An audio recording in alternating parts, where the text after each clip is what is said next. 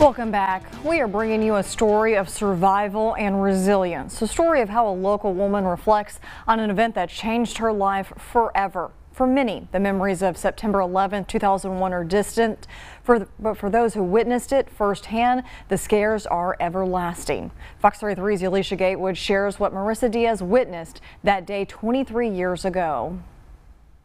And that day was an autumn, beautiful, crisp New York day, like no cloud in the sky, like beautiful. And if you were to tell me, that this was going to happen, I'd be like, I don't believe you.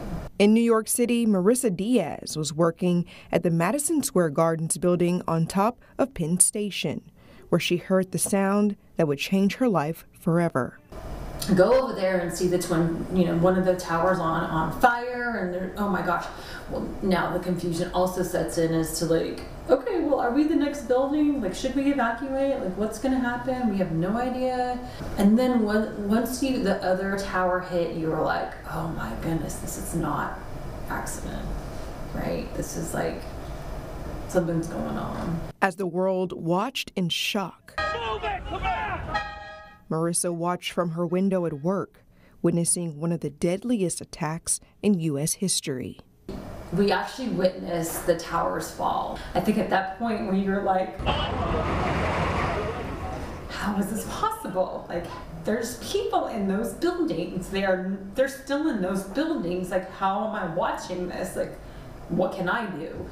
How is this fair? Like, how is this even possible that this is happening to like humanity and like the situation, and like there's people in that building right now, and I'm watching this building, and what's gonna happen, right? Like, and am I gonna die at this point because we're at this building and we have no idea where we're going? Memories of that day still haunt her.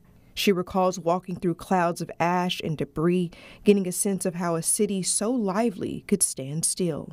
The debris was so massive that it blew all the way up to where we were at. When you went outside, it was like time stood still. I've never experienced that ever in my life, where it was the taxi cabs cars were open and we were listening to the radio, because remember, we don't have our cell phones, we can't communicate with anybody. Who we were with at work is who we were with.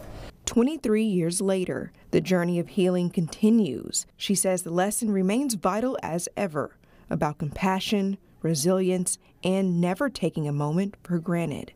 The humanity that I saw in people in New York saying, do you need some water? Restaurants were open. Do you need a pair of shoes? Because people were in their work shoes.